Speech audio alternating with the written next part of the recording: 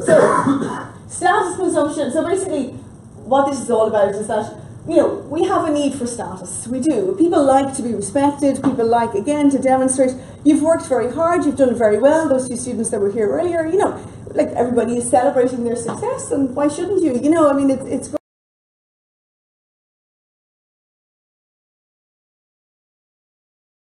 yeah, so basically, you know, you dress for success, you dress to impress, you dress, again, for the position that they say, I don't know if they still, but they used to say that you should dress in work, that you should dress for the position of your boss.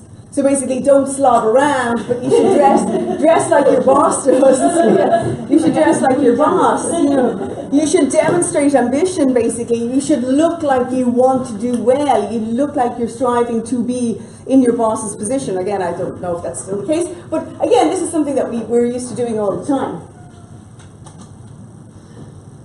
Now, as a brand, though, these brands obviously make a huge amount of money, as you saw, and they are.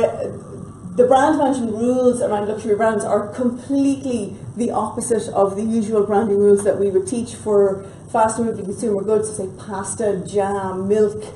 These all are completely the opposite. The more exclusive it is, the harder it is to get, the better. Okay? You make people come to you. It can't be easy. I don't want to find Chanel in the Spar. I want to have to travel. I have to go out to Dundrum shopping centre, which is on the far side of Dublin, or up to this very, you know, very limited supply. You're supposed to wait. It's all about the saving, the wanting, the desiring. When I get promoted, I am going to treat myself to Chanel. It's the hunt. You know, it's not even necessarily getting the item. It's the prize. It's, you know, people saving and making sacrifices and eating toast for 6 months so they can get the bag. All of this is part of it. And no one is going to do that for milk or pasta or jam. So it has to be exclusive. It has to be hard to get hold of. The harder the better. You know, as I say, if you have to put your name down and wait for it, oh, it must be so good. Oh.